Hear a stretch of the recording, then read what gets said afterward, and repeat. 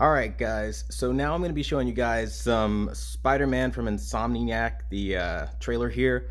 I'm going to say this right now, after a few more adjustments, this TV's pretty damn perfect for color out of the box. Like, with just small adjustments, no color corrections needed. Like, holy crap, okay? Did not see it coming. It's pretty perfect. And by pretty perfect, guys, I mean like pretty perfect. Because seriously, I see everything I look for as a professional calibrator, which is isolations of colors into real shades of colors that we would see in our lives. Like, as the mask melts away, you see the fire deteriorate into, you know, the accurate shade of orange it's supposed to be, to the various shades of yellow, the skyline, every shade of pink. I mean, like, every little shade in skin tonality, from the brown going into the pink of the lips. I mean, like, it's perfect. I mean, like, it's picture perfect. And I can't say that it's not, because it is, like, out of the box, without needing to correct anything. It's pretty damn perfect.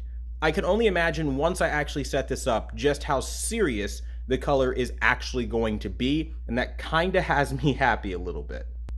Now, of course, there's always room for improvement through calibration, but the takeaway from what I'm saying right now is not only are black levels super inky and deep right now, but the contrast is amazing, the clarity is amazing. Now, I've turned down the brightness more than what most people buying this TV would probably do, but that's how I was able to get such striking contrast. Now, I have multiple variations of settings that I like to give out through members only kind of access, but need I say, this is just wow. All right, like, I'm feeling it now. All right, like, the unboxing process is definitely rough.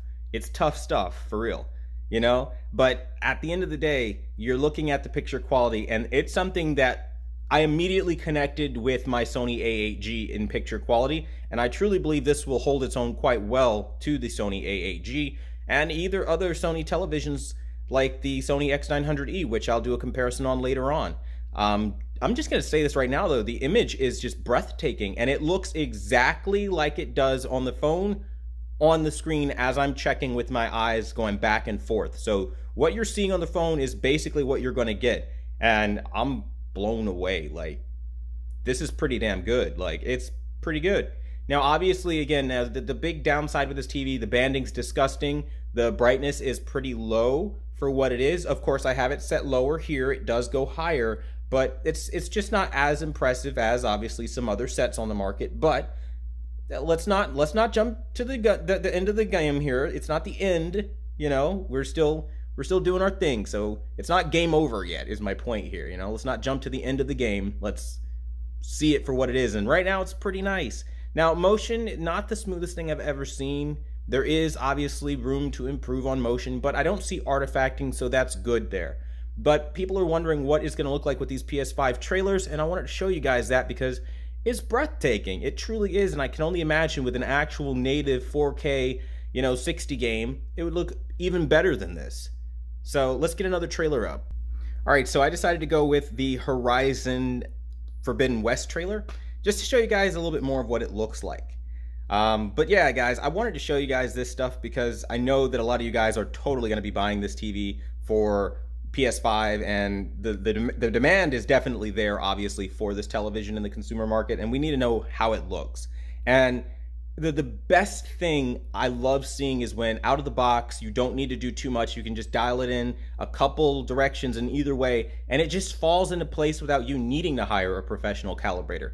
This is going to make this the better option for anybody wondering between the Hisense and the Sony H9, or the Sony, what is it, X900H over the Hisense H9G, because the Hisense does need to be calibrated. This does not. That is a big value here. And this is also HDMI 2.1. I've verified on Sony's website through the specification as referred by some of you guys in the comment section to check that out. And yes, it is HDMI 2.1 at a later date. So I don't know how that's going to work out. I don't know when they're going to do it, but it is going to come eventually. But the point being is that the SDR performance and the HDR performance does not need calibration for you to have an impactful and meaningful experience out of this television. Look at this picture. And I'm looking at it on the phone. The phone's making it a little darker than what it is in reality, but for all intents and purposes, it's pretty spot on. They look very identical. And that's impressive, man. I mean, like, I didn't calibrate the thing. And that's really like where I love seeing that. Like, because I know my job just got so much easier, especially because this has auto cal from Calman in it. So, I mean, really, like, I can have this thing calibrated in no time at all, and the colors will be even better than what I'm already kind of impressed by right now. And that's before I even take it off the rails and do my advanced calibration and picture setting adjustments to it like I do to make this thing a super mega monster. So I'm like kind of feeling like this is about to be the best TV under $1,000 in 2020. Like, as real as it gets as far as picture quality, because you don't have to calibrate it, and that's huge. So, I don't know, man. I'm thinking like $1,000, you're definitely going to have your drawbacks, but so far, the picture is beautiful. Now it's getting a little dark here. Try to tap on it. Now, of course, it's going to brighten up all the highlights, and it's trying.